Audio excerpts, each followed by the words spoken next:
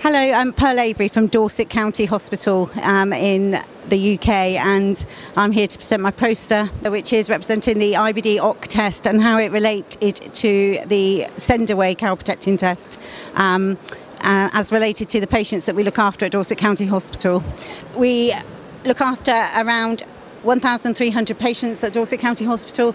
It's an ever-growing patient population as it's a chronic disease, and currently we use Calprotectin a lot, and we send those tests away. It takes between 3 and 6 weeks to have a result from that test, which leads to treatment delays and to obviously the impacts on patient care and on our ability to ensure the patient's quality of life is as good as it can be.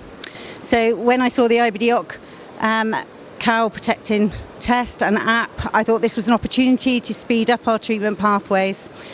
We did a small trial based on 18 tests. The poster shows 15 results of that, and we used the test in 2 ways. So the patient did a completely self-care test at home, and the other group brought in a sample for us to do the test. We also sent the same sample away to the current provider of the send-away test to compare the results, primarily for us to understand how we would use the new results with the understanding that there would be a difference in the result. So as you can see from the results, the graph shows a correlation along the line between the Calprotectin results received by the IBDoc and how the patients were feeling at the time. So their symptoms are represented along the top, and you can see that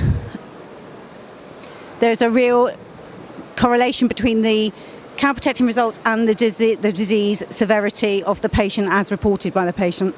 There was a variation in the results we received from the IBDoc and compared to the send-away test. So how the tests were handled, it could be that test may take a few hours to reach our lab before it can be refrigerated, and there may have been some degradation in the sample.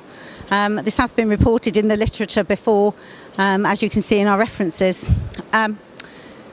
There's also variability in between the patient's own samples, so their result could be different at a different time of day. So there's going to be a difference, is what we're trying to say. So the patients found the test easy to use, and so did the nurses. So it took about 20 minutes to carry out a test, and that was a minimal amount of time considering the value of the immediate result. So overall, our experience was good, and it definitely has had an impact on patient care. At least one patient has avoided admission, and others have had their treatment escalated much more quickly and effectively than we may have done so if we'd relied on the send-away results alone. We aim to continue to evaluate our experience with the IBDoc test, looking to correlate between our surveillance colonoscopies and our IBDoc results throughout this year to give further support to our practice using this test.